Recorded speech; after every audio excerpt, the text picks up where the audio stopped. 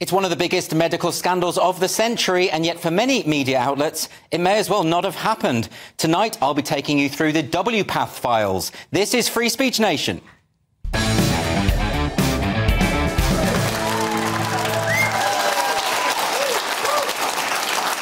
Welcome to Free Speech Nation with me, Andrew Doyle.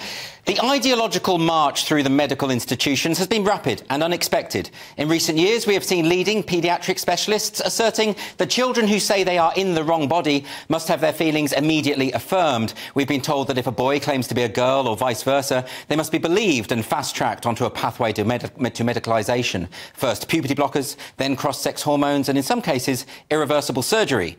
This is known as the gender affirmative model, and while its advocates claim that it is evidence-based, its critics say it is pure pseudoscience and that we're permitting widespread medical experiments on this generation of children. And now, messages and recorded video conferences from an internal chat system at WPATH, the World Professional Association for Transgender Health, have been leaked. WPATH is the leading authority on gender medicine in the world, with considerable influence throughout the Anglosphere and here in the UK via the NHS.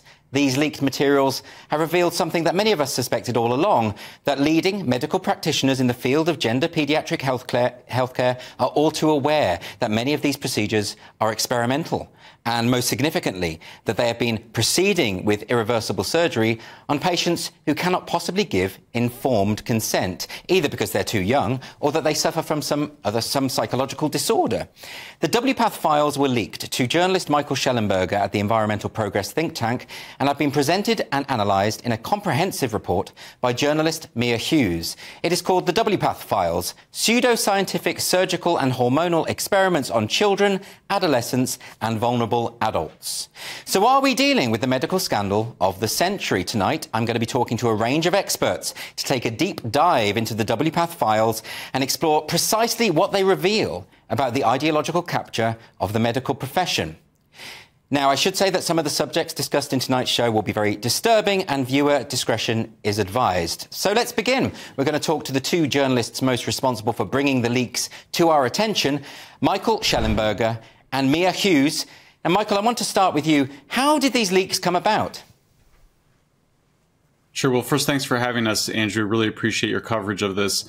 So a source or sources provided me with these internal files. As you mentioned, there's a video, and then there's also a number of written messages from a internal messaging board. And what they show is quite shocking. It's discussions of doing potential surgeries and drugs for children, including ages 10, 13, developmental delayed, people with diagnosed as schizophrenic, developmental disorders, identity disorders. We also see the people within WPATH, meaning the people inside what's called gender affirming medicine, explicitly recognizing that neither the children nor the parents understand the consequences of these procedures, which include lifelong sterilization and loss of sexual function.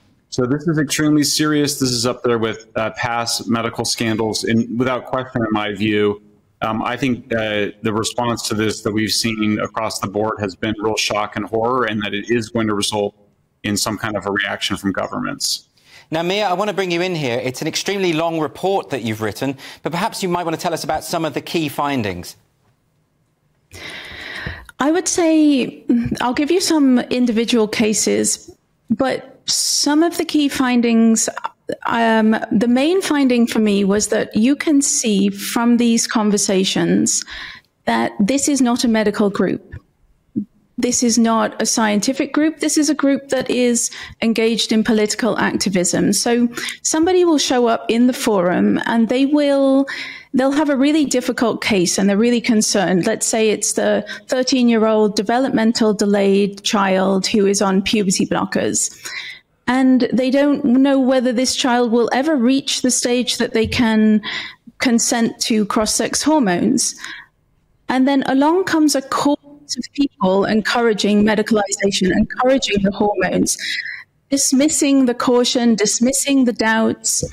We've got cases of teenagers with liver tumors, vaginal atrophy, uterine atrophy from the testosterone. We've got males experiencing erections that feel like broken glass. We've got very seriously mentally unwell people being discussed. And again, there's no caution. They always encourage the hormones and the surgeries. OK, well, let's have a quick look at some of the leaked video recordings. So this one is about whether children can consent to treatment. I think the thing you have to remember about kids is that we're often explaining these sorts of things to people who haven't even had biology in high school yet. And I know I've heard others in this kind of a setting say, well, we think adults are like really slick biologically, but in fact, lots of people have very little medical understanding of stuff like that. We just medical professionals and mental health professionals take for granted. But I don't know still what to do for the 14-year-olds. The parents have it on their minds, but the 14-year-olds, it's like talking with diabetic complications with a 14-year-old. They don't care. They're not going to die. They're going to live forever, right? So I think when we're doing informed consent, I know that that's still a big lacuna. OK, he mentioned informed consent there. So let's consider what the parents might have to say. Let's have a look at this clip.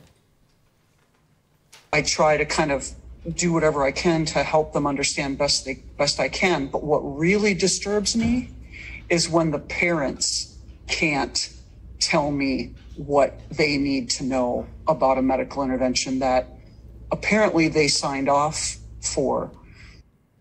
So, Michael, I want to ask you about that. One clinician there saying that, a lot of these kids, they haven't even got biology at high school level. So the clinicians are aware, as you say, that they can't get informed consent in this situation. Am I right about that?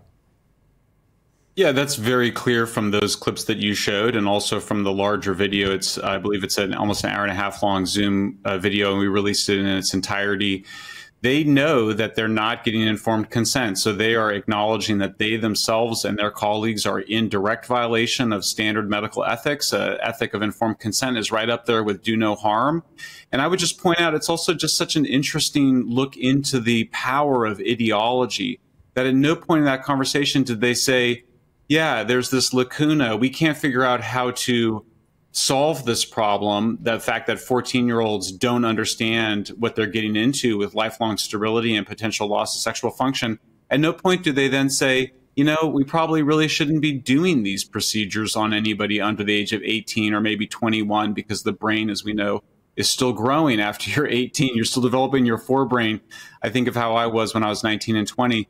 So, I mean, I just think it's such a shocking case. I think there's been a rush by some people online to sort of call these people evil and to use all sorts of names. I mean, what you're struck by is that they're so obsessed with this idea that gender is this sort of, real thing, and that it really has to be affirmed and that there's no other way to do it. I mean, it's as simple as basically saying that gender medicine is their only hammer, and that makes them see everything that comes to them as a nail to be hammered. And that includes things like, various, eating disorders, anxiety disorders, things that are clearly, there's other things going on that's quite obvious, and they're just mistreating them.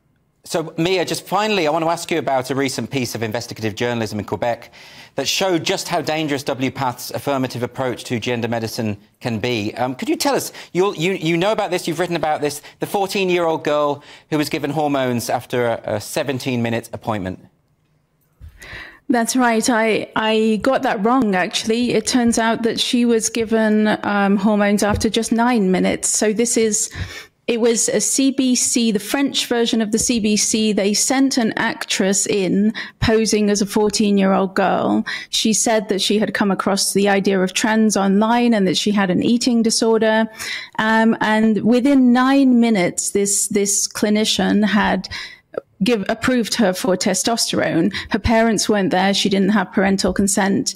And when the journalist asked them about why they had done that, they said, I was just following WPATH.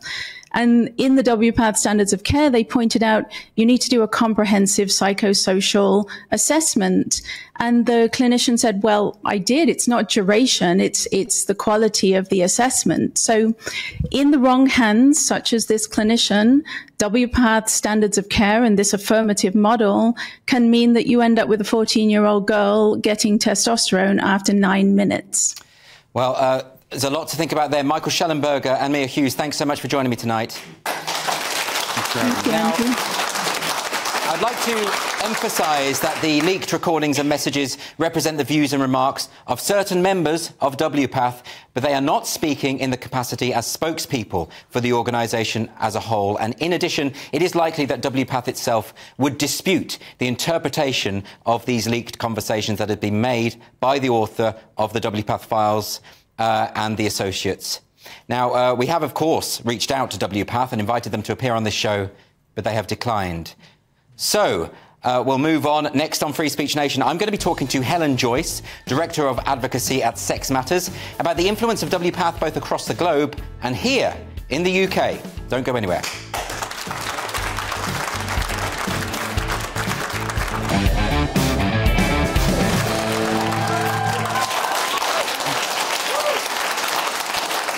To this special edition of Free Speech Nation with me, Andrew Doyle. Today we're talking about WPATH, the World Professional Association for Transgender Health, and the leaked files that raise concerns about their procedures. Now, some of the WPATH files pertain to very young people. So here's an example of a leaked message discussing a 14-year-old trans female who started transition when she was 4. And this is a message in which the medical practitioner is saying it is very difficult to ask that they wait until age 16. Let's have a look at that. And we'll move on to another message now describing a 16-year-old patient found to have 2 liver masses. The likely offending agents were the hormones. And this leaked document, which admits that after 8 to 10 years of developed hepatocarcinoma, they died a couple of months after. Now, this is suggesting that medical staff are aware that these drugs are linked to cancer, even in children as young as 16 years old. And there's also clear cases where patients with serious mental illnesses are allowed to nonetheless consent to this life-changing treatment. So here's a doctor saying, I was surprised to find that several of my clients met criteria for dissociative disorders. And this one makes the astonishing claim, someone can have schizophrenia and be ready for surgery. So to explain more, I'm delighted to be joined by Director of Advocacy at Sex Matters, Helen Joyce. So, Helen, WPATH produced a document called the Standards of Care. What are these standards of care? So each area of medicine, because medicine is so specialised now, tends to have documents that are called standards of care that set out what the evidence base is, what best practice is, what the choices are. Say you're doing hip replacements, what way you do hip replacements. And there is no organisation apart from WPATH that produces anything like this in gender medicine. But the trouble is, as we heard from Mia and Michael, WPATH is not actually a medical association. I could join today if I wanted, just pay $200 and sign up and join. And in fact, many of the people who are members are not even gender clinicians, they're activists. So we have gender clinicians, doctors going along, asking for advice, saying, I'm worried, my patient may have schizophrenia, may have a mental illness, may not be ready to give consent. And they're getting advice from people without medical qualifications. That's right, absolutely. I looked through the entire leaked files. Michael and Mia shared them with me before the release. And I looked up who every person was. And some of those people were trans people themselves. And imagine that you're asking a question about a young person who has deeply unpleasant symptoms. You know, we heard from Mia, gross pain in the genitals. And then a trans person comes in and says, this is how I dealt with it. You can't say, well, that doesn't sound like a good way to deal with it, does it? Of course. It's all just mixed up, but they produce this thing called standards of care. Yes. Which sounds like it's got all the authority behind it that in every other area of medicine you have, but it's not. Now, some of the new chapters in the latest version of the Standards of Care, which is version 8, they're quite surprising, aren't they? Yes. So Standards of Care 8 came out last year in draft form. It's almost a decade, or roughly a decade, since the previous Standards of Care. And the previous ones were already disturbing enough. They marked a shift away from an attempt to provide an evidence-based clinical approach to being much more consumer-driven, what the patient wanted.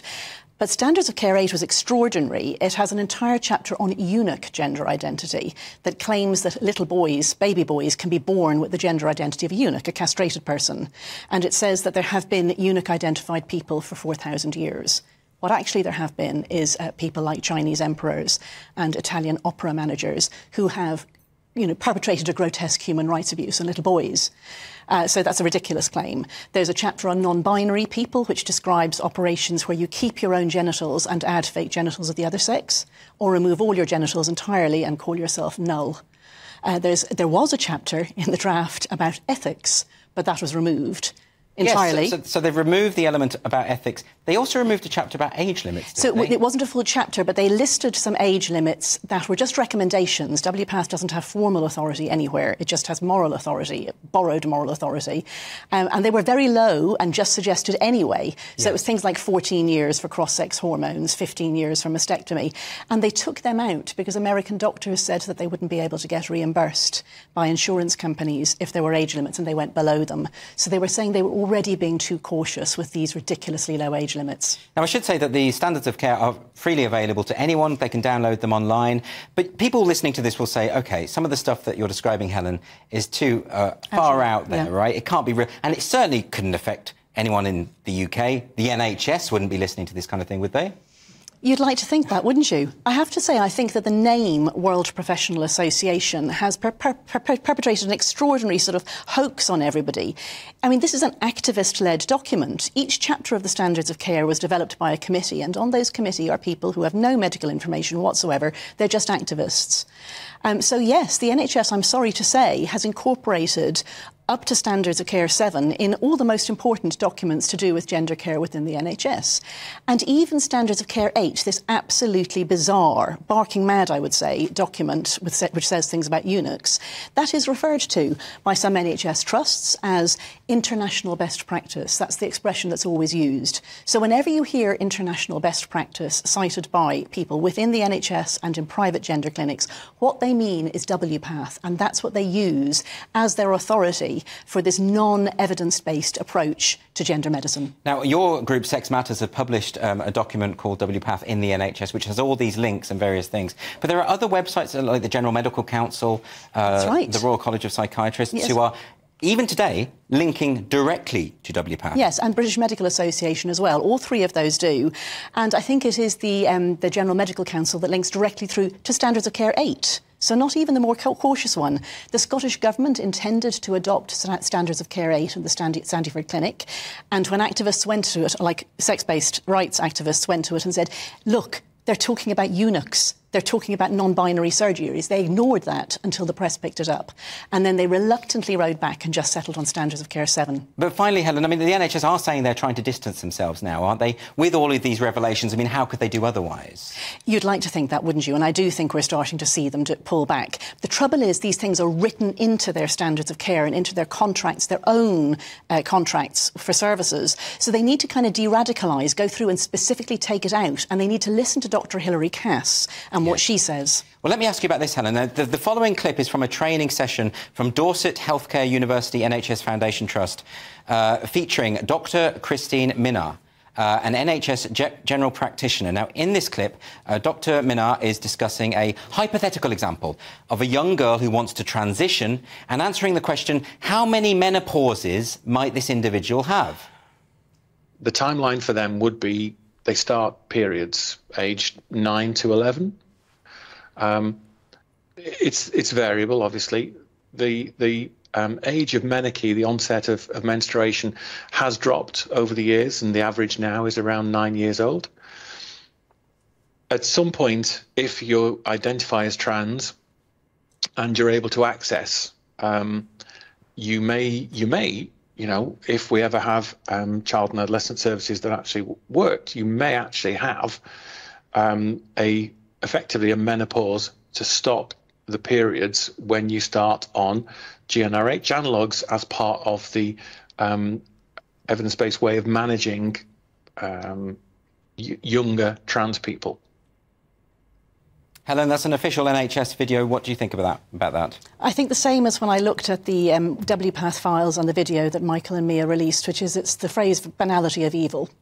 I mean, this is a man who's talking, a man in his 50s, talking about what I'm going through as a woman in my 50s now, which is menopause, and talking about it being appropriate, the right thing to do, something that if the NHS is working properly, it would do, to bring that into being in a 9-year-old girl, a child, a little primary-aged child, before that child even has the chance to experience puberty, let alone to know what it might be to fall in love, to want a child, to experience sexual pleasure. And this is being talked about in this bureaucratic language of monarchy, you know. I don't know how these people have so lost sight of what morals and ethics in healthcare are and what an evidence base might be. But it really needs to stop. Absolutely. OK, Helen Joyce, thank you so much for joining me. We're going to see you a bit later on as well. Thank you.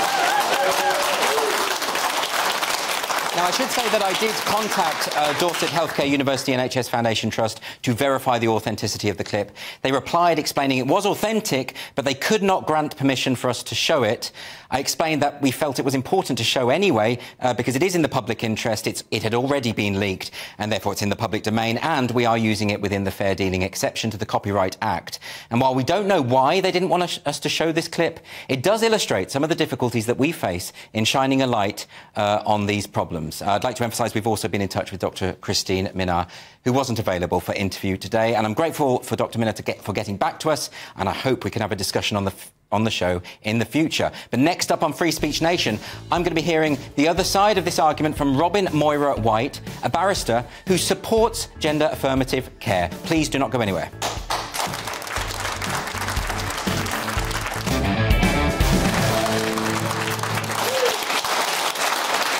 Welcome back to Free Speech Nation with me, Andrew Doyle. This is our special on the WPATH files. Now, in preparation for this show, we have been attempting to secure interviews with medical professionals who support gender-affirming care.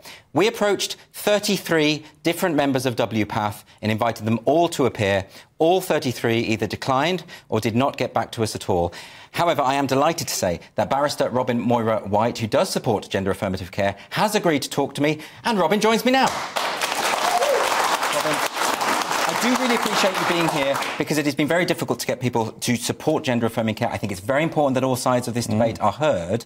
And I know you can't speculate about what's going on in other people's minds, but why do you think it might be that so many medical professionals won't talk to me? Well, your previous guest, Helen Joyce, described trans people as a terrible problem in a sane world. I think I've probably got that quote a word or two wrong.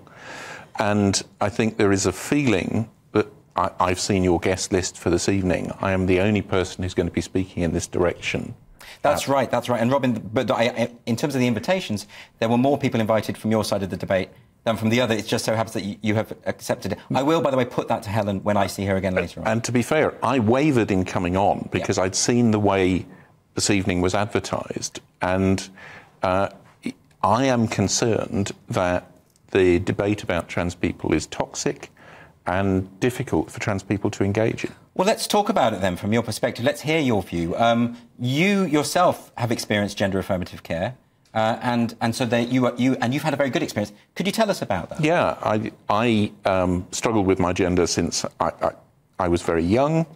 I perhaps would have transitioned in my 20s, but I suffered horrible workplace discrimination that ended a career that I loved, and I had to go and find another one, which was law, and got to my early 40s and decided that either I had to transition or, frankly, jump off a cliff, and went through WPATH moderated treatment, so with appropriate psychological investigations, appropriate counselling, before there was any hint of prescription or any hint of surgery later. And I've been right through everything I've had done. I've been properly informed about, I've consented to properly. And there's an example in the other direction. I'm an oral advocate. One of the types of surgery that's possible is surgery to vocal cords. And I went through, I thought seriously about that, but because I'm an oral advocate, it risks me ending up sounding like Minnie Mouse and a bit ridiculous. And obviously, if I was like that in court for a day, you wouldn't be listening to what I was saying, you'd be listening to that. And I took an informed choice not to have that surgery. And you have some reservations, don't you, about the content of the WPATH files? Well, firstly, the video are people having a discussion. They're not, as I understand it, it's in no sense an official position from WPATH. Yes, that's a point I made earlier. Yes, yes. And I have some significant problems with the report that's been written. There's an American trans journalist called Erin Reed who's looked at the report and has hundreds of criticisms of the report. And I suspect you ought to make some attempt to have her here to discuss that. Erin was invited to appear today. Well, indeed. So let's take, and I gave you one example in advance of speaking. So the report talks about the level of detransitioners, and I know you're going to be talking to a detransitioner later. The studies show that detransitioning is down at single percents. That's what the studies of detransitioners show. That's very low in terms of regret rates for surgery. A comparison would be hip or knee surgery often has regret rates of between 20 and 30% because people end up with... And what the report says, the report looks at a study, and the people who wrote the study themselves question, they go, oh, this low single percent looks very low. The report quotes that, but what it doesn't do is quote 4 lines later when the investigators have looked at the reasons why that is low and say, there's no reason to doubt the figures. But isn't it the case that we don't really have the data on detransitioners insofar as that a lot of them are those who are no longer in the doctor's books, and a lot of this data is drawn from the people who are still patients of those doctors? No, there are some very recent, very well worked through studies, and every study comes out with very low numbers. Can I ask you, with your support of gender-affirming care, I've looked through the WPATH standards of care, and it's very clear that a lot of it is driven by a notion of gender identity. Can you explain to me what is gender identity? Well, I guess I'm old in that sense, and we've moved to gender incongruence is the phrase that people prefer these days. Yes. In a sense, in my view, when I was being treated, the standard was gender dysphoria. Dysphoria is a word that basically means discomfort. Yes. And from the age of 7 or 8, I was immensely uncomfortable with having to present to the world as male. So it's a feeling, though, based on, you say presenting to the world as male. Is it based on stereotypes of gender, dressing a certain way, acting a certain way, being tough or rough and tumble, or being feminine? What is it? No, not at all. There's an essence of male or female. An essence. If you meet me in the West Country, you'll most likely find me in jeans, gardening.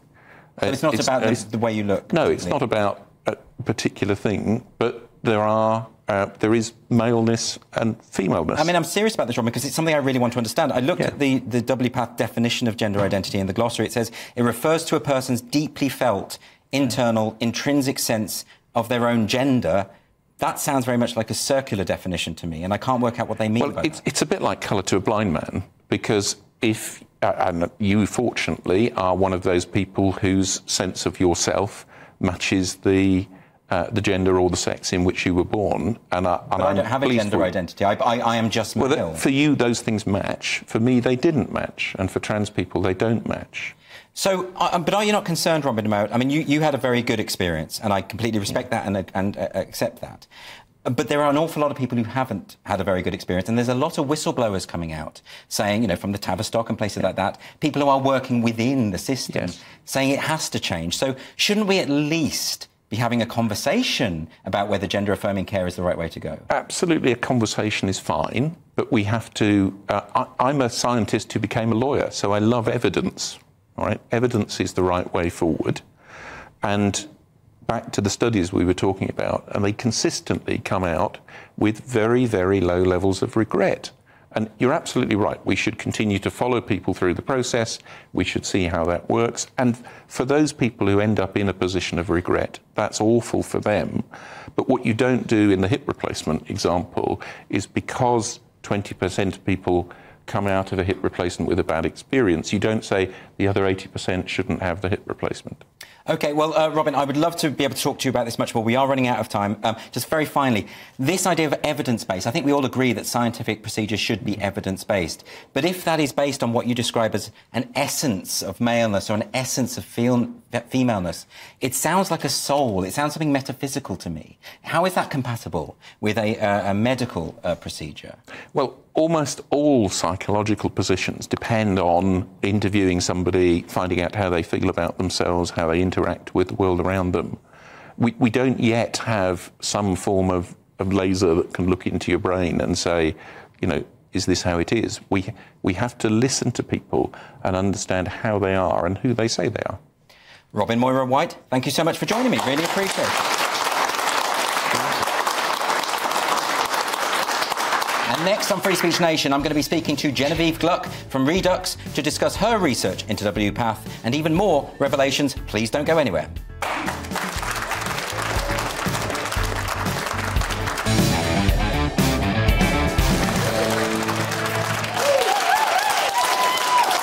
Welcome back to this special Free Speech Nation when we're looking into the WPATH files, leaked internal messages from the World Professional Association for Transgender Health. Now, the current version of WPATH Standards of Care is version 8, readily available online. There is a new chapter on eunuchs, in which eunuch is proffered as a legitimate gender identity that requires surgical realisation. This is how WPATH defines eunuch in the current guidelines. Eunuch individuals are those assigned male at birth and wish to eliminate masculine physical features, masculine genitals or genital functioning. And this is what WPATH concludes in its statements of recommendations. We recommend healthcare professionals and other users of the Standards of Care 8th guidelines should apply the recommendations in ways that meet the needs of eunuch individuals. Now, in 2022, The Telegraph reported that NHS Scotland had uploaded a draft version of WPATH Standards of Care that contained this chapter on eunuchs to the official NHS website. But there's a further sinister element to this story that was uncovered by Genevieve Gluck for the Redux website, and I spoke to Genevieve earlier today, and this is how that discussion went. Genevieve Gluck, thank you very much for joining me on Free Speech Nation. Thank you for having me. In the summer of 2022, NHS Scotland uploaded to their official website the WPATH Standards of Care version 8, or at least a draft version of those standards of care, in which there was a new chapter about eunuch identities, and specifically there was a link to a fetish site relating to the notion of the castration of minors, and which also featured graphic depictions, written depictions of the sexual abuse of minors. You were the first to break this story at Redux magazine. Could you tell us a little bit more about that? Sure. So the Eunuch Archive was the website that was named in the draft Standards of Care 8 document under a chapter called Eunuch Gender Identity.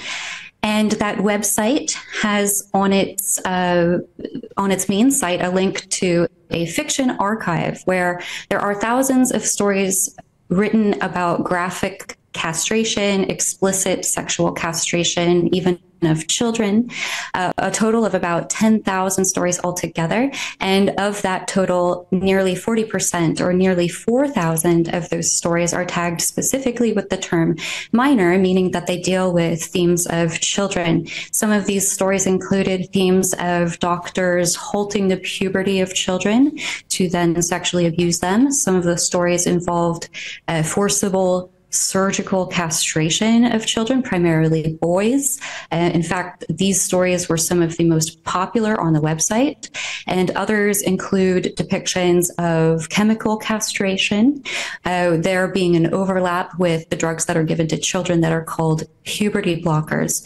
This website was started in 1998, but had previously been hosted on a body modification fetish website called BME. So it has been running for several decades now, and men who are anonymized are allowed to produce these stories that are shared on that website. So, Genevieve, I'm sure that if we had a representative of WPATH here, and we've tried our best to get one, they would say, but we did not link to those kinds of stories that you are describing, that's a separate website that you would have to go through the Eunuch Archive to get to.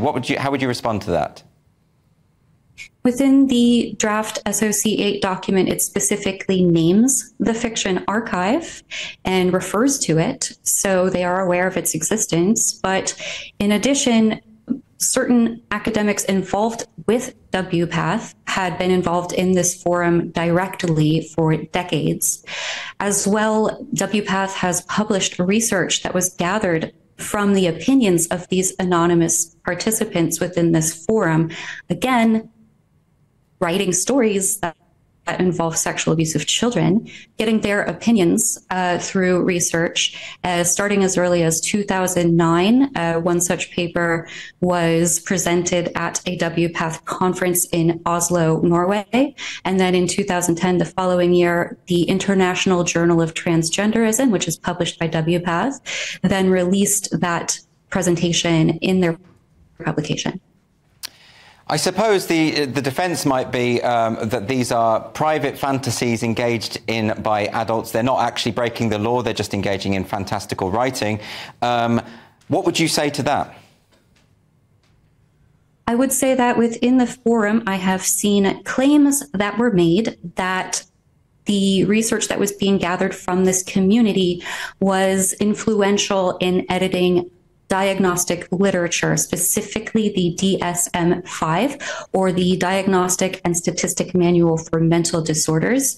Now, the claims within this forum are that these men, because they are primarily men, were outsourced for their opinions on medical terminology. So we initially in the DSM-4, the previous edition, we had the term gender identity disorder. This was changed in the DSM-5 to gender dysphoria, and then there's a section added about gender dysphoria in children. Now, if these claims are true, I would think that would be quite damning that anonymous participants of a fetish forum had a hand in changing medical terminology, specifically in regards to the medical transitioning of children. So just to be absolutely clear, it is your contention that there are senior academics and clinicians who have a vested interest in the castration of children insofar as that they have a fetish relating to that subject, and that they are directly involved with the modification of policy at WPATH? Yes, that appears to be the case, and I believe that I've seen substantial evidence that that is the case.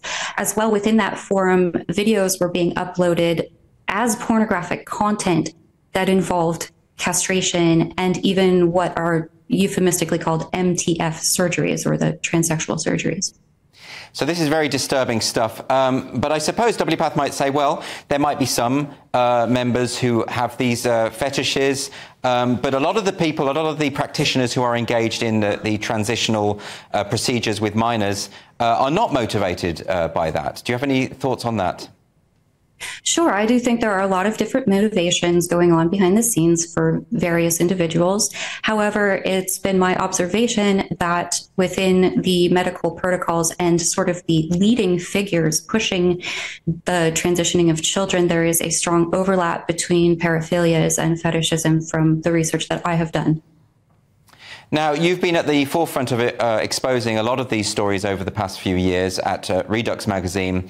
Can I ask, when you exposed this particular point, that NHS Scotland itself had uploaded this draft version of the standards of care, which linked to this fetish site, they did, I must emphasise that NHS Scotland did apologise for that and subsequently distanced themselves from WPATH, although there was a leaked recording of a clinician at the Sandyford Sexual Health Clinic in Glasgow suggesting that, in fact, WPATH did still influence NHS policy. So why is it that, given the severity of these revelations, your story wasn't picked up more widely? It was only, as far as I can see, the Telegraph and the Mail that reported on NHS Scotland uploading this draft. Well, I think there are a couple of reasons for that. The first being that the story is so grotesque that most people might not tend to believe it or dismiss it as the realm of a conspiracy theory, regardless of the evidence that we provided in our reports. I also think that there is a tendency to hope for the best in your medical professionals. You don't want to have this view that someone that you're trusting with your health or even the health of your child might be influenced by bad actors or even have a bad intention themselves. So, Genevieve Gluck, there's a lot to explore here, and I think it would be fantastic to have you back on the show in some time so that we can explore this a little further.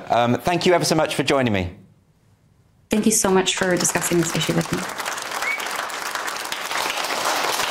Now, I should add that GB News has seen evidence of what Genevieve describes as a strong overlap between paraphilias and fetishists among some members of WPATH. But we want to be clear that this does not reflect WPATH as an organisation or its policies. And you can find more information about all of this from Genevieve's research, and more specifically about the eunuch archives, at redux.info. That's redux with 2 X's.info. Helen, can I get your reaction to that interview?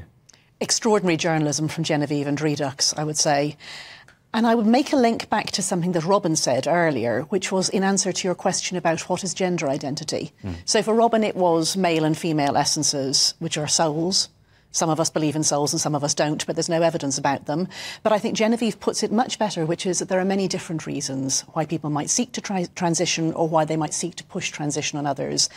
The disturbing fact is that some of those motives are really very unsavoury. There are clearly adult men who fantasise about children transitioning. And, you know, if I went to a doctor and said I'd like to have both my arms removed because I just want it because my essence tells me to do it, they would presumably say no. Why should it be any different with testicles? What they'd actually do is send you for a psych evaluation.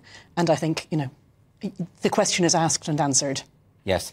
I want to ask you also, Helen, about something that Robin Moira White said earlier, and this was an allegation really towards you, that you had said every trans person is a huge problem in a sane world. And I want to give you a right to reply on that. That was part of a larger segment in which I said something that I think is more true every day, which is that every person who denies the reality and immutable nature of binary sex is a very big problem for the rest of us.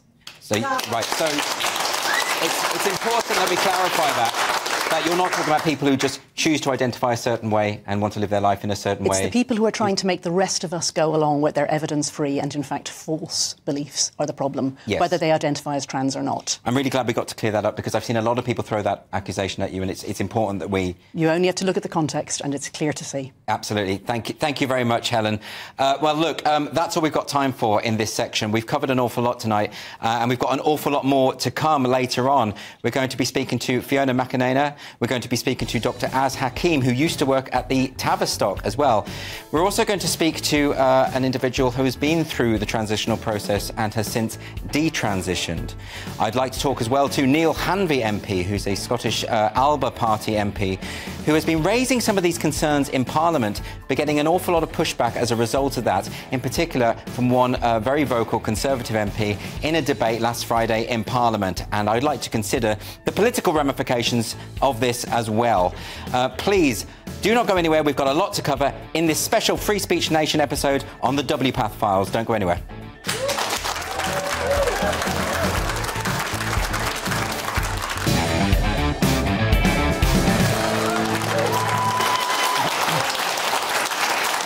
Welcome back to this special edition of Free Speech Nation with me, Andrew Doyle. Today we're talking about the WPATH files. WPATH is the World Professional Association for Transgender Health.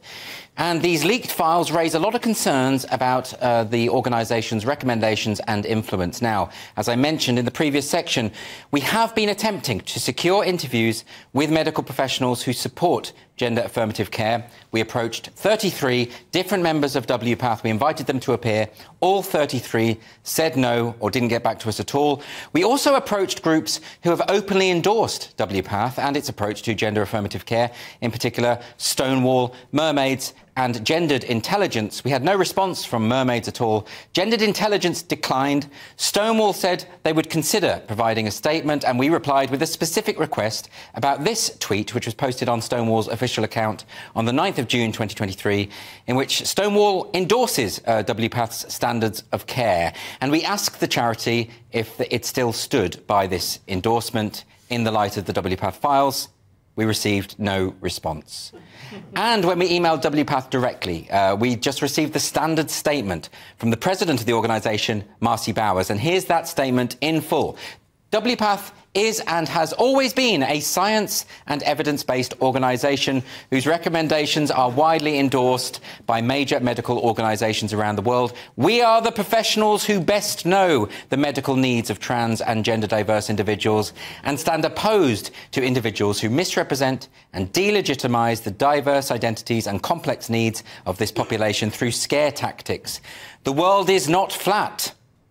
Gender, like genitalia, is represented by diversity. The small percentage of the population that is trans or gender diverse deserves healthcare and will never be a threat to the global gender binary. Now, to discuss this further, I'm delighted to be joined by the physician, Dr. Carrie Mendoza, who works with GenSpect USA as director. Dr. Mendoza, welcome to the show. I'd like to present some arguments from the other side of this debate to you, if you don't mind, because I do think it's crucial that we hear all sides. Now, we've just heard from WPATH, from the president of WPATH, that those who criticise them are effectively flat earthers. They believe the earth is flat, or there's an analogy there. Do you think that's fair?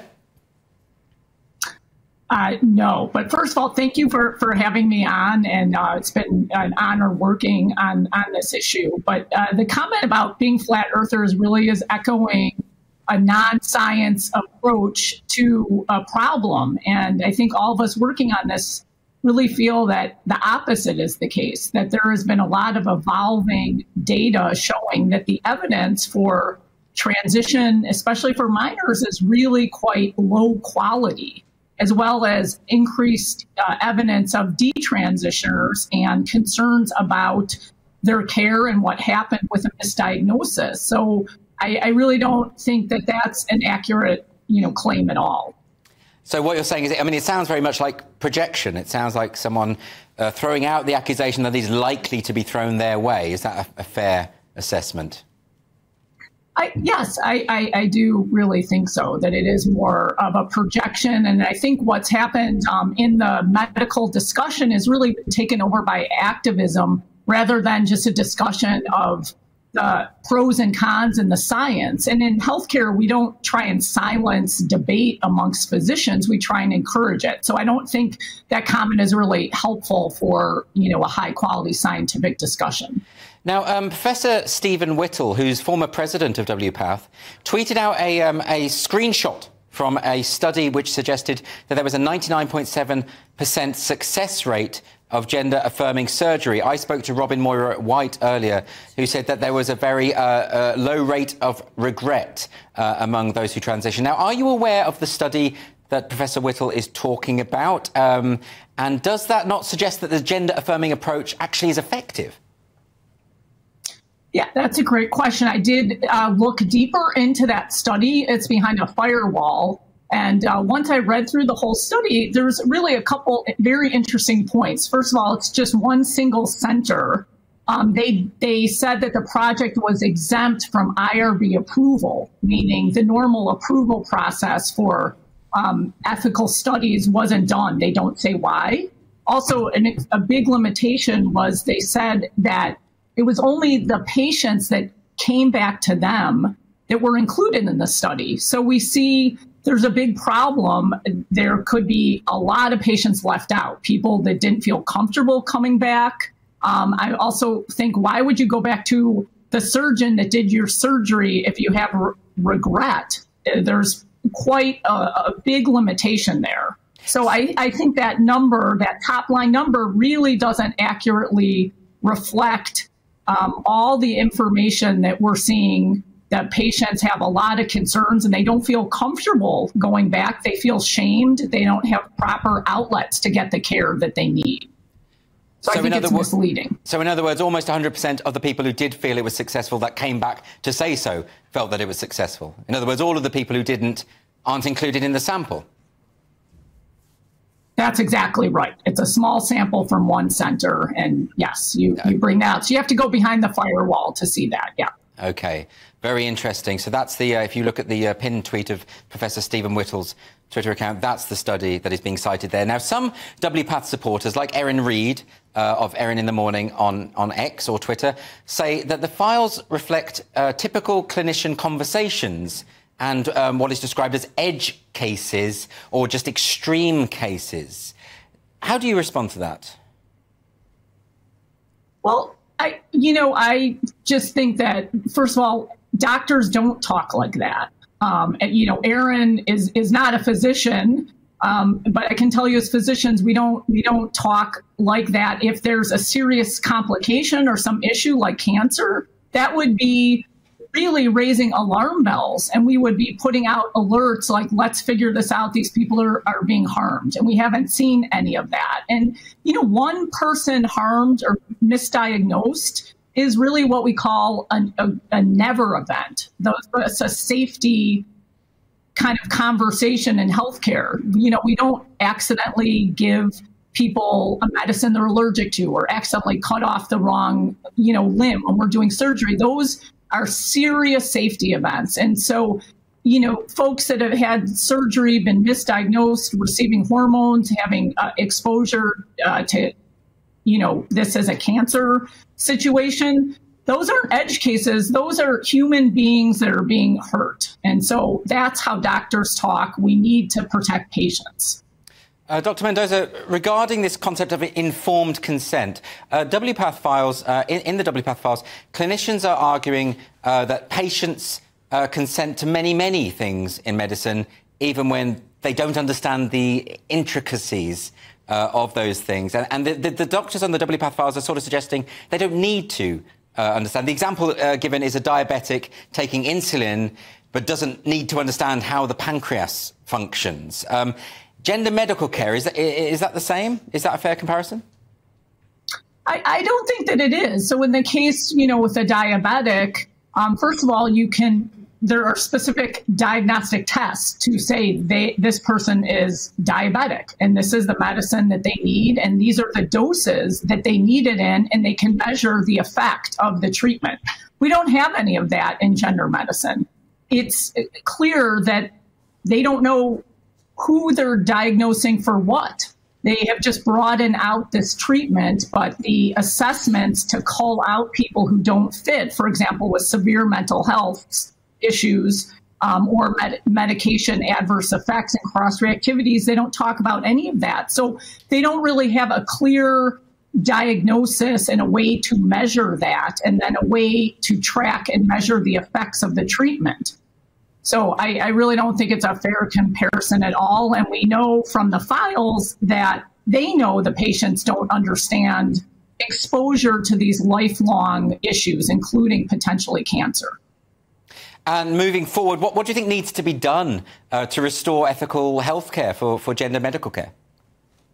Well, I think more conversations like you have been hosting, and I do want to say that, I applaud the barrister for coming on and talking and having that courage to discuss all of this. I think we need much, much better tracking. We're in a phase where this intervention is wide across in clinics and hospitals in the United States and elsewhere in the UK. So we really need to properly track the dose of medications people are getting and the long-term side effects. And that's just how medicine is practiced. That's nothing to do with advocacy. We really just want, people to get the best health care, including folks who are trans identified. They shouldn't be subjected to medicines and procedures that aren't having the proper safety guardrails around them. Dr. Carrie Mendoza, thank you so much for joining me. You're welcome. Thank you. And next on Free Speech Nation, I'm going to be speaking to Dr. Az Hakim, consultant psychiatrist and medical psychotherapist and former Tavistock Trust doctor. And I'm also going to be speaking to Fiona McAnena, campaigner at Fair Play for Women. I'll be back in a few moments.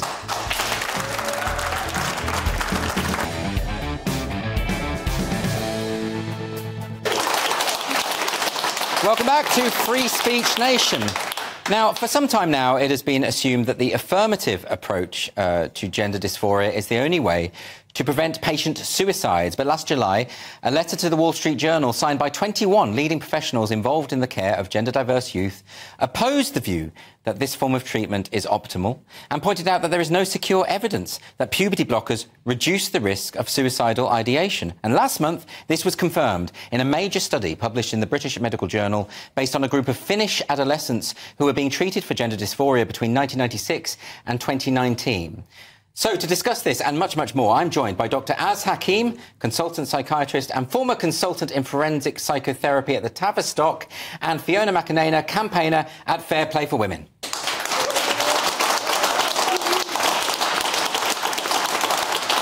And we also have Buster here with us, which is Dr. Az Hakim's lovely hound. Dr. Hakim, I want to ask you about this question about suicidal ideation. This has always been the claim that has been made by activists. Would you rather have a trans child or a dead child? It's almost like emotional blackmail for parents. But hasn't this been completely blown out of the water by these studies? It's nasty rhetoric. It's nonsense. So there was actually more than one study in the BMJ. There's repeated studies have shown that gender-affirming care has little or no impact on psychiatric morbidity and the mental health of trans-identified kids. Yes. In fact, studies show the opposite, that people who go through this have quite an abundance of mental health problems. So it's bandied around as if it's a fact, but it's one of these post-truth facts that has no basis in reality. Now, as someone who worked for the Tavistock, I mean, you understand this more than most, I think, but can you just talk to us a bit about that? Because there are other aspects to these patients' lives that need to be explored, need to be considered. But the Tavistock, am I right in thinking, was just going with the WPATH model, which is the affirm gender. I believe in 2013 there was an NHS document stating explicitly that the Tavistock was following WPATH standards of care. Am I right about that? Yeah, so just to make it clear to your viewers that I was at the Portman, which is part of the Tavistock, and I was leading a psychotherapy-only service. So whilst I was training, I was attached to the GID service, the Child Gender Clinic. Yes. And I was a voice of dissent, because I thought what they were doing is nonsense. And as I frequently said, when I said to one of the people leading the clinic, isn't what you're doing mad, because aren't these young boys just going to grow up to be gay men? And the answer I got was, well, would it be any more mad if they were gay?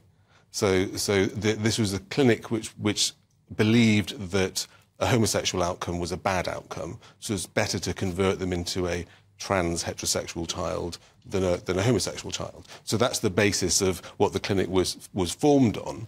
But that's incredible. That's the NHS. Yeah, that was the NHS. I mean, you're talking about the kind of mentality that informs the mullahs of Tehran, the people in Iran that say, we will fund sex change operations for gay people because otherwise we'll be hanging them by cranes. It was a small specialist service then, which was left alone, and most of the Tavistock didn't want anything to do with it. They turned a blind eye. So they were allowed to do whatever they wanted. Then it grew like a tumour, and now whenever you hear the word Tavistock, everyone associates it with GIDS, but when I was there, it was actually quite small. It was just a small boil then. Yes, very interesting, because we're talking about this influence of the NHS, of WPATH on the NHS. And Fiona, you've been considering this notion of the software, the computer software that the NHS has been adopting in certain trusts, which I believe has come straight from WPATH. Is this right? Yeah, so in America, WPATH persuaded software companies and indeed the government to build gender identity and all of the associated requirements into the software that is used in healthcare systems. And now the NHS is adopting that same American software. So we're seeing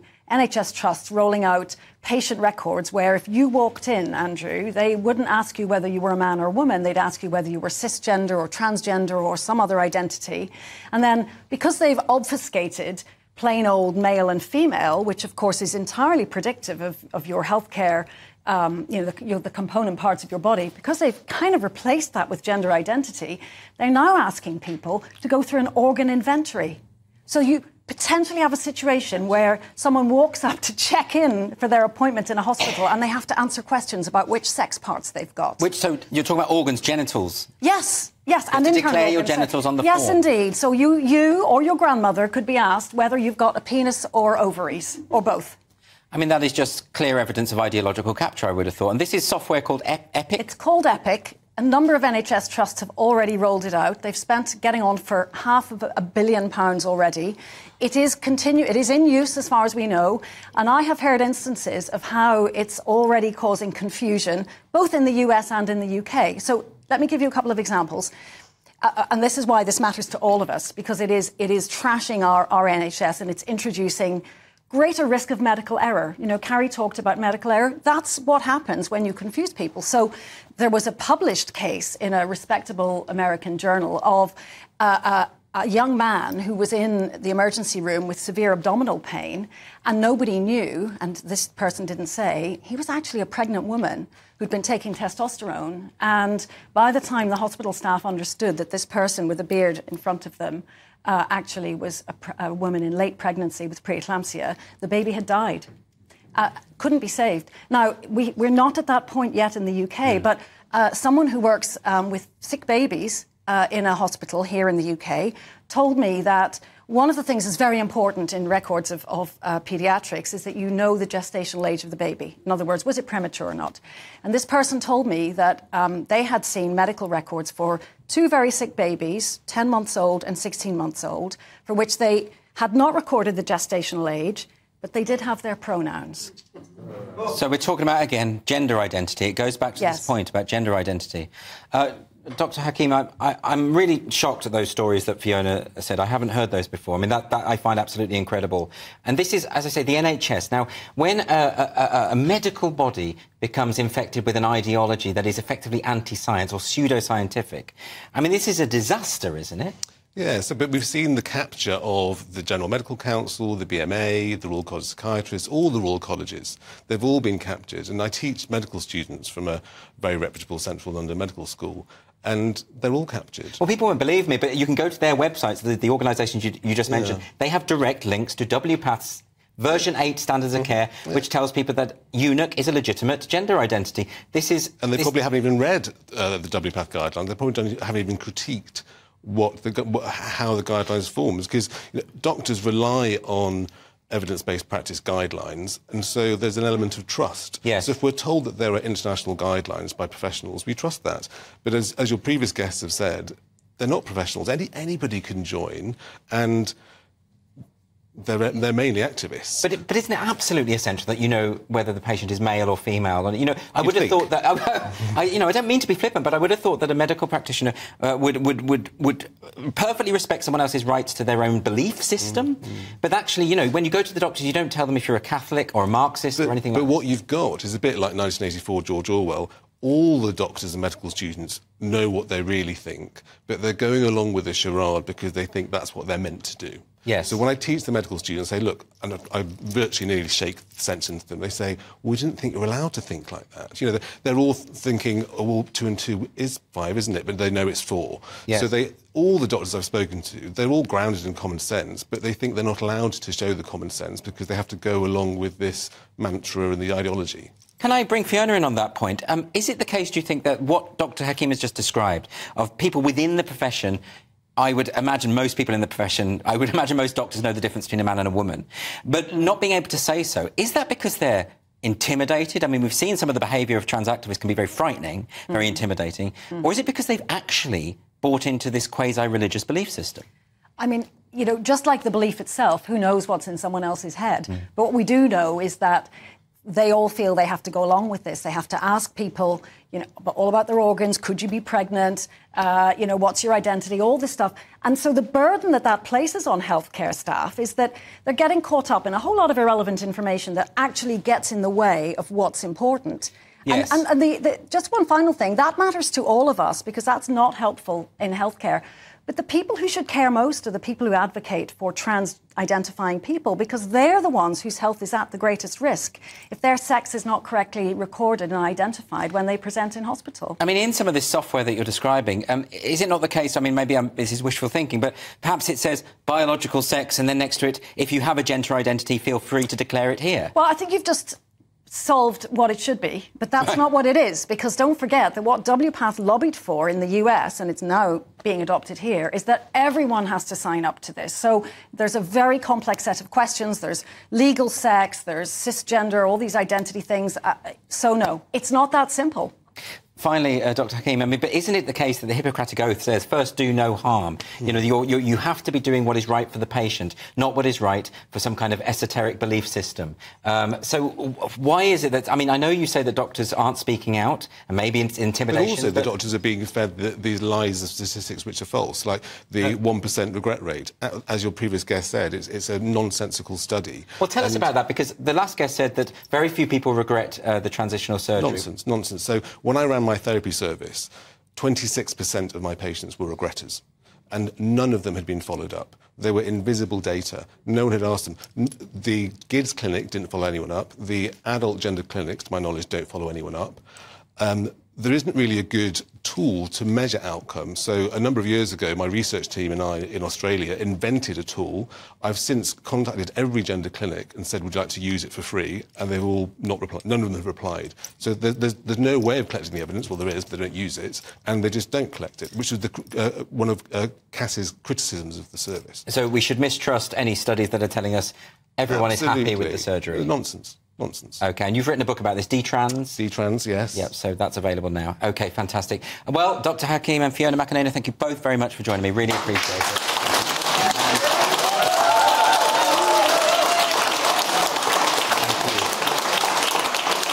Buster as well. Now, next on Free Speech Nation, I'm going to be talking to Alba MP Neil Hanvey, who's been raising concerns about gender-affirming care in Parliament.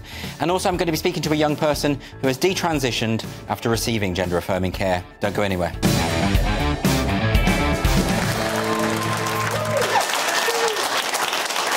Welcome back to this special edition of Free Speech Nation with me, Andrew Doyle. Today we're talking about WPATH, the World Professional Association for Transgender Health, and the leaked files that raise concerns about their policies and global influence. Alba Party MP Neil Hanvey has been raising concerns in Parliament about the risks to young gay people that come from gender-affirming care, but this has often fallen on deaf ears, unfortunately. I'm going to be speaking to Neil in a moment, but before I get to Neil, I want to talk to someone who has had direct experience of such treatment. Now, Richie Heron has been kind enough to join us. He's down the line. Richie, can you hear me? Just having slight technical difficulties. We'll see if we can get him now. Hi, Richie. Are you there? Yes. Hi, Andrew. Thanks very much for having me on. And Richie, I just want to say a big thank you to Neil for advocating for us in Parliament. We do take notice and we greatly appreciate that. Thank you, Neil. Absolutely, Richie. Now, tell us about your experience. What happened with you? I transitioned at the age of 26, but because of the 2012/13 interim NHS protocols, which were backed by the WPATH guidelines, I was able to use a privately paid assessment to start a testosterone blocker before it even been seen by the gender clinic. And then I was assessed there, and it was a affirmation only route, which I would like to say is being challenged in a High Court decision on the 26th of this month by the case run by Anna Castle and the other parent. And the reason for that is, I'm not sure if a lot of people realise that although the children's services may not be using the WPATH guidelines, as soon as they turn 16 or /17, they are instantly being referred to the adult specs services, which do use those guidelines, which hopefully will be challenged at the end of this month. That's a very important point, Richie, isn't it? Because you were a little older, you were 26. There are some people who go through this much younger. But of course, as the WPATH files show, this isn't just about children, it's about vulnerable adults as well. And you would have fallen into that category. Now, a lot of the files seem to be quite dismissive of concerns of detransitioners. There's, for instance, there's one clinician in the WPATH files that says, yes, regret, it's there. And I don't think that surprises us. So they're fully aware. Can I give another couple of examples? There's this document from the WPATH files. A clinician is saying, if an individual patient feels they made a mistake, be careful with that, not letting us change the way that others receive care. Here you've got another doctor saying, patients need to own and take active responsibility for medical decisions, especially those that have potentially permanent effects. Richie, what do you think about that? Well, to that I would say, WPATH. I'm sorry for swearing, but... Well, I would just quickly apologise to anyone watching who was offended by the language. But, Richie, I completely understand the strength of emotion here, so please do continue. Well, to be honest, the way detransitioners are treated not only by the medical community, but the trans community is really disgusting. We are forgotten about. We're not even counted. In fact, if I was to go back to the gender clinic, which I am very reluctant to do so, I would be counted as another successful transition. My detransition is not counted because it would be then marked from female back to male. Absolutely astonishing stuff. Richie, thanks so much for telling us what happened to you. I really appreciate that. I'd just like to reiterate to anyone at home who was offended by the language, we apologise for the use of that language. But obviously, Neil, Richie is very upset, rightly so, and it's going to come out that way. Yeah, absolutely. And I think, you know, there has to be a certain level of understanding that we're talking about medical malpractice on a scale that I have never witnessed in my life before. My background's in healthcare, and some of the stories that have been set out by WPATH really chill me to the core. And we're seeing how they're influencing the UK. That's the dangerous thing here for us. It's like everything with queer theory. The standards, the principles, everything's inverted, everything's turned upside down. Yes. And so, and that is exactly what we're looking at here. The type of practice that's been described in the WPATH files is absolute anathema to everything that I witnessed in my professional career. But Neil, I just get the impression that people in Parliament, and I'm speaking generally here, that they're not interested. You know, I mean, we have now various people on Labour in the Conservatives, Alicia Kearns, for instance, who had a go at you in Parliament. They're supporting a ban on what they call trans conversion therapy. What they're effectively doing is opposing the psychotherapeutic approach to dealing with people's problems like Richie experienced. Yes. And what they're effectively... Sorry, I'll let you speak about it. Yeah, well, I mean, you're entirely correct. I mean, it is a trans conversion therapy ban is the green light for gay conversion therapy, to trans away the gay, to consign young, gender non-conforming young people to a lifetime of medical and surgical interventions and promises that can never be realised. These are completely unrealistic expectations these young people are being sold, they're being lied to, and there's a fundamental absence of consent. And when you talk about the behaviours of certain MPs and the like, look, we've got this scandal has a medical component with medical practice that would never be tolerated in any other field of medicine. I'm absolutely clear about that.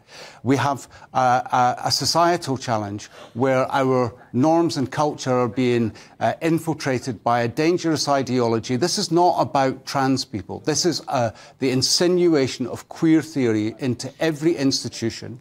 And we have another scandal, which is the silence of the media, the lack of reporting into one of the greatest medical scandals we have ever witnessed in a way that would never have happened on anything else. I mean, if you look at Alderhay, Bristol, the mesh scandal, and many, many other medical scandals, or indeed safeguarding scandals like Baby P and Victoria Climbié, the media were all over them.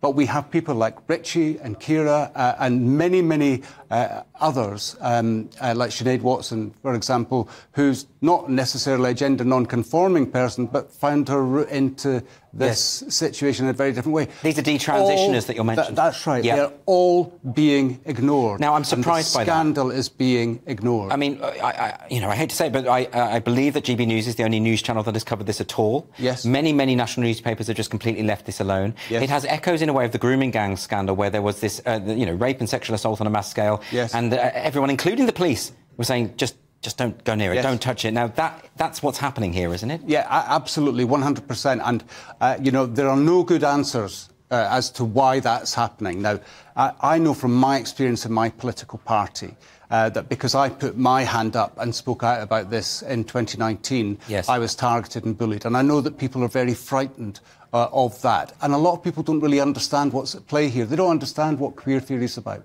And so there's misinformation, disinformation and fear seem to be the tools and weapons that are keeping people silent. Well, I can ask you, because I notice a lot of people say that you're being bigoted, you're being transphobic, you're being hateful. This is the thing that the likes of Alicia Kearns are saying. I should also say I've invited Alicia Kearns onto this show, hopefully for next week. I really hope she can come, because I'd love to have this conversation with her, because I think there must be a misunderstanding. I think people like Alicia Kearns simply don't understand the issues. No. They assume it's hate, bigotry. It's the opposite of that. Well, I think Alicia demonstrated exactly that counterpoint and that inversion of reality. Yes. She stood up, had a homophobic rant at a gay man, felt justified as a heterosexual woman to do that, and didn't see the dissonance in her position. But do you not think that if she realised that if she got her way, if that policy went through, she would be green-lighting gay conversion therapy? Oh, do you think if she realised that, she wouldn't support it? I think if she was prepared to listen for long enough to really understand the problem, she might get there. But I fear she is, like so many others, frightened to actually listen to the argument. OK, well, Neil Hanvey, I really appreciate you coming on. Thanks for joining us tonight. And next, on Free Speech Nation, I'm going to be talking to psychotherapist Stella O'Malley, who is the Executive Director and founder of GenSpect. Please don't go anywhere.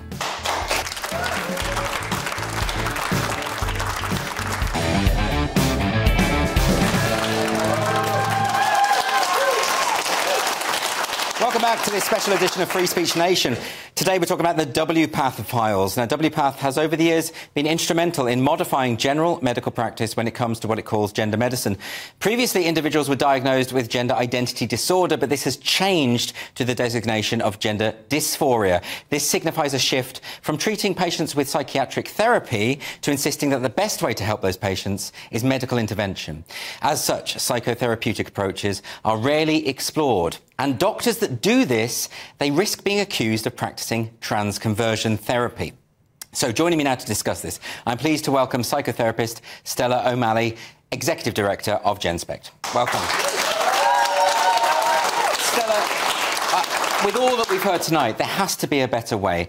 Is it the case that doctors who want to explore these issues through psychotherapy, treating it as a psychiatric condition, rather than just medicalising it, that they are being accused of trying to convert people? Yeah, we've lost our way with this. You know, like the least invasive first has long been established as the best procedure for anything. So if you came in to a doctor with a headache, they don't go straight to brain surgery. They go step by step, increasing every time. Yes. And that's what we should do with, of course, with gender dysphoria, just like we do with every other distress and pain that there is. And of course, sometimes risky medical procedures are necessary, aren't they? Yeah, they are.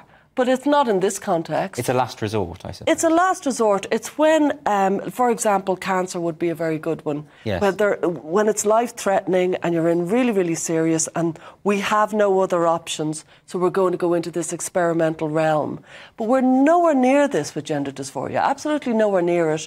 We've got a lot of information and feedback from people who have gender distress, and generally they need to be connected. They need some help. They need some mental health. If we look back at the lobotomy scandal, I mean, it's very interesting to note that a lot of people in positions of power and influence were the ones defending it. The medical establishment was saying, no, this is absolutely the right thing to do. And it was other people who had to push back and say, no, this is absolutely wrong. Isn't that comparable to what's going on here? Very comparable. And, you know, the WPATH files give a brilliant report of other medical scandals that have happened. And it's quite clear that in some medical scandals, the doctors don't back down. They continue to say that their way is the better way. Doctors and psychotherapists and people who are in my profession, we can sometimes suffer from a God complex, sometimes want to be the saviour, the person who fixes it. And I think everybody who works in a career, they like to have the new solution. Yes. And so they kind of get very wedded to this idea that this is going to fix everybody. But I mean, I wasn't familiar with the ovarectomy scandal of the 17th century where women had their ovaries removed to cure their hysteria. Yeah. I mean, it shouldn't be comparable, but it is. Yeah, and the multiple personality scandal that happened in the 1990s where doctors were diagnosing all sorts of different personalities. And again, it was a scandal. And again, psychiatrists and psychologists and psychotherapists, they went too far. They got too excited. They got very vain and very full of their own ideas of diagnosis. And it died out from backlash from the ordinary people coming up saying, this isn't working for me. And that's what's happening this time. But do these WPATH files sort of suggest to parents who might be going through this, who might have a child who's saying that they're born in the wrong body, that actually, in a sense, with the medical establishment just instantly affirming that actually the parents are going to have to really fight to allow their child to go through puberty? Yeah, there's two devastating aspects for that. One is that the families are being ripped apart because the child believes that they have this gender identity within them. They believe the clinicians who say, don't worry, we can medicalise you and we can put you on a new path with a new identity and a new life. And that's very alluring for a lost and lonely kid. And they're kind of pitted against their parent, who are told that they're old-fashioned, old hat and transphobic. So that's devastating for a family.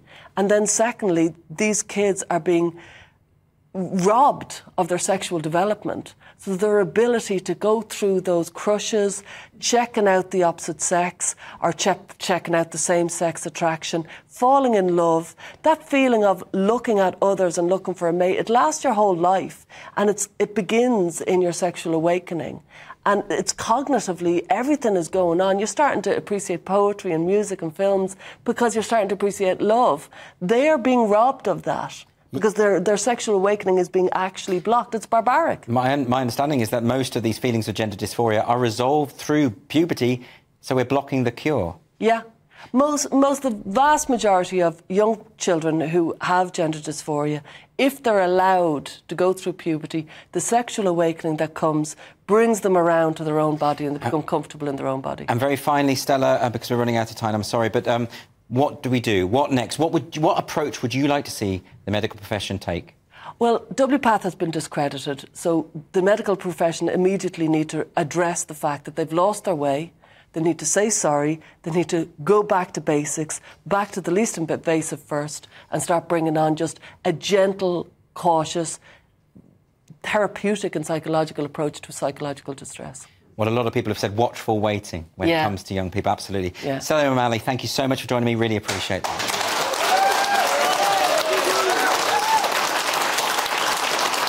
So, what have we learned from the WPATH files? Well, we already knew that WPATH's ideas are informed by the notion of what they call gender identity, this idea that we have an innate gendered essence, as an earlier guest of mine described it, that it's possible to feel a misalignment between this soul and the body. Now, let's just remind ourselves of WPATH's definition of gender identity. So WPATH says, gender identity refers to a person's deeply felt, internal, intrinsic sense of their own gender. Here's a definition from the website of Stonewall, the UK's foremost LGBT charity. A person's innate sense of their own gender, whether male, female, or something else, see non-binary, which may or may not correspond to the sex assigned at birth. Now, in both cases, we are seeing a circular definition going on there. Gender apparently refers to a person's gender. It's not very helpful, is it? Now, perhaps the NHS could provide further details on this. How does the NHS website define gender identity? It says, gender identity is a way to describe a person's innate sense of their own gender, whether male, female or non-binary, which may not correspond to the sex registered at birth. And if you've ever doubted the influence of Stonewall on our own National Health Service, you might want to reflect on why both organisations define gender identity with virtually identical phrasing. So, if we are now routinely medicalising those whose gender identity does not align with their bodies, is it not concerning that nobody seems to be able to define what it is that they're actually treating? Why are some doctors castrating people who claim that their innate gender identity is that of a eunuch? Why are children being told that they might have been born into the wrong body when such a thing is possible? This is ideology, not science. We have seen this across the board, with the infection of this ideology in all forms of institutions, civic, governmental, we've seen it in the arts, we've seen it in the media, we've seen it in the judiciary, we've seen it in the police, and we've seen it in the NHS. This is a very scary state of affairs. How did we get here? How is it that the ideology of queer theory and the notion that we each have an gendered essence within us, how did that take hold in a society? How did it take hold in the NHS, a body that is supposed to be committed to the pursuit of truth, that is supposed to be evidence-based in its approach? It's really not clear to me how this happened, but here we are. And the WPATH files appear to expose this for what it is. And we've been here before. We've been here before with the lobotomy scandal, where it was the medical elites who persisted in these deadly operations. You had journalists at the time supporting these operations. Ordinary people weren't able to do anything about it. They just had to stand by and watch their relatives being tortured and killed, and it didn't go away. Now, eventually, many of those doctors did repent. They looked back and they said, we got that wrong. Now, tragically, that was far too late for a lot of their victims, and I call them victims pointedly. At the moment, we are talking about patients of gender medicine. Should we perhaps change the phraseology? Should we be talking about the victims of this cult? Now, we don't always learn from history. The WPATH files suggest that we are experiencing a comparable situation today. And perhaps the key difference here is that it would seem that the medical experts involved are fully aware of the dangers. They are fully aware that these procedures are experimental, and they are fully aware that in many cases people have been subject to irreversible surgery without giving informed consent. This is one of the features that the WPATH files prove, not necessarily WPATH in of itself, but that certain members within its community know that what they are doing is problematic, but they persist in any case. And that's what happens with ideology, I'm afraid. And this is, of course, particularly the case with children, with adolescents, with other vulnerable adults. And now we're in a situation where the two major political parties in the UK support a ban on trans conversion therapy. Where are we going to go after this? Who knows? But given the fact that so many have relied on WPATH standards of care, we really have to have a conversation about this. Thanks for joining me.